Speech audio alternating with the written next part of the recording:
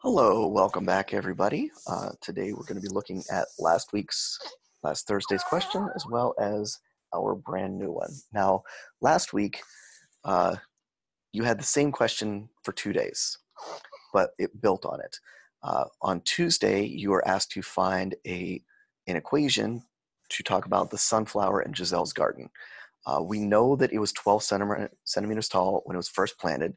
Since then, it has grown approximately 0.6 of a centimeter per day. So you were asked to write an equation expressing the sunflower's height, h, in terms of number of days since it was planted. In this, we were given two variables and two numbers, or two constants. Our constant is going to be 12, but our coefficient, the number that changes depending on how our variable changes, is 0.6. So then you were first asked to write an equation. On Thursday, you were asked to use that equation to find out how tall it was after 4 days and then after 2 weeks. Now, I wrote it that way purposely because our equation is in days, but we need to remember that 2 weeks is equal to how many days? Correct, 14. Now, I know that we're all quarantined right now and we have no concept of time, no concept of weeks, but out there in the outside world, every day keeps coming and going, and that 2 weeks really is 14 days. 2 weeks is not 65,000 years. So, using the equation, what we were given are h equals 0.6d plus 12. So, 4 days, 4 times 0.6 plus 12 gives me 14.4 centimeters. And remember, 2 weeks is 14 days. So 14 times 0.6 plus 12 gives me 20.4 centimeters. So this is a linear graph. This is showing linear growth. It's going to continue to go up and up and up, hopefully. But we're going to assume that it's getting the same amount of sun, the same amount of water, and that as it grows, it's going to keep growing. Like, there's some days where it grows a lot, some days it grows a little, but we're looking for the average change. So as Giselle's sunflower grows, it started out at 12 centimeters. So we know that at 0 days, it was 12 centimeters. At day 1, it was 12 centimeters plus an extra 0.6 of a centimeter, so it'd be 12.6 centimeters.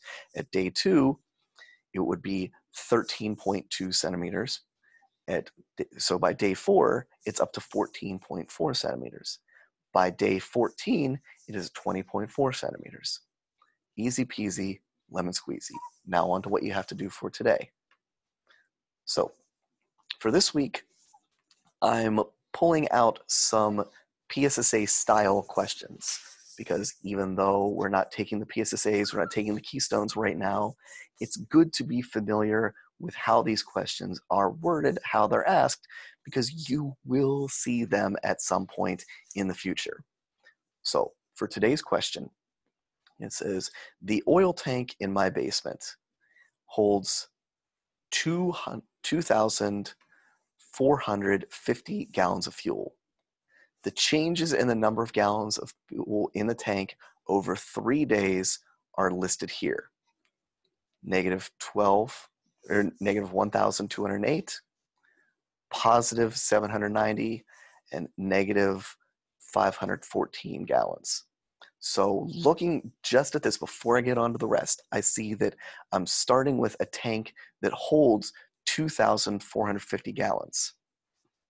Assuming that this is a full tank, in 3 days, it has gone down 1,208 gallons, up 790 gallons, and down 514 gallons. Now this can be, I filled it and then checked it 3 months later and it had gone down, checked it after they filled it up, and then checked it after a few more days and it's gone down again. So at the end of these 3 days, how much fuel is left in the tank? So I look at what I'm given. I'm given Yeah, see, I'm given that it holds 2,450. I'm given negative 1,208, positive 790, and negative 514. So I'm actually giving you 4 choices. For this question, one of these is the correct answer. It is either going to be 62 gallons, 728 gallons, 1,518 gallons, or 3,382 gallons.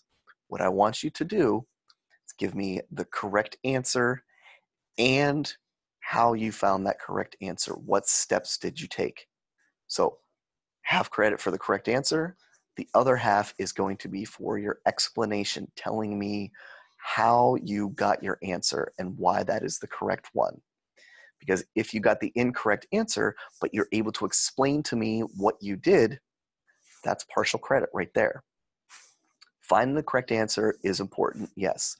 But more important than that to me is the steps that you took.